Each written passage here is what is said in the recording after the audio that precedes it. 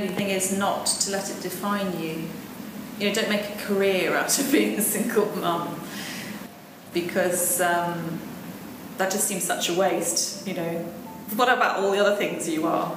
And I think it teaches you things like, you know, very good life skills, time management, management of any kind, communication skills, you know, dealing with conflict, all those kind of things. And it's amazing how well equipped you are then to deal with life in general after being a single mum, because you've had to hold pretty much every position in any given company that you might want to work in, you know.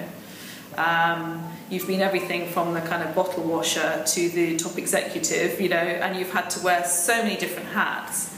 I do think it shows you how resilient you are, and it really, really increases your opportunities to learn new skills, you know, DIY, financial planning, you name it really, car maintenance, all those things. I think I would have been far lazier about learning some of those things had I not been forced by necessity to get a bit smarter about them.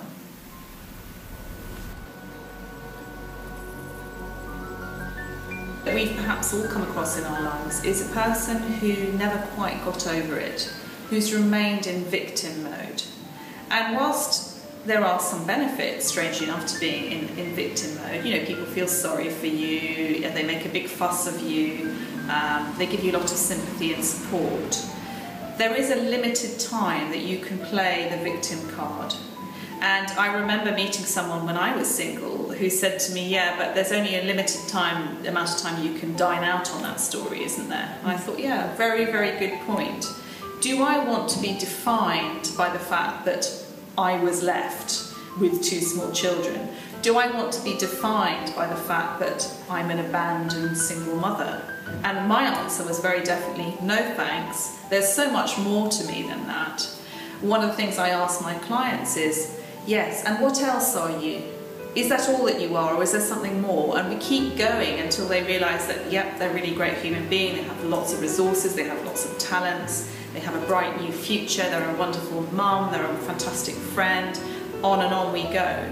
Sometimes when you're in victim mode, it's very, very hard to find a way out of it. And I really give people the ladder, here we go, up you climb. So that you, yes, something bad happened to you, but look how you've turned it around. Look what you've done with it.